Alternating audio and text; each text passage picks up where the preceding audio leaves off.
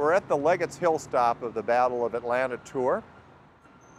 Leggett's Hill, now occupied by the Moreland Avenue interchange of Interstate 20, was where the most intense fighting in the Battle of Atlanta was fought.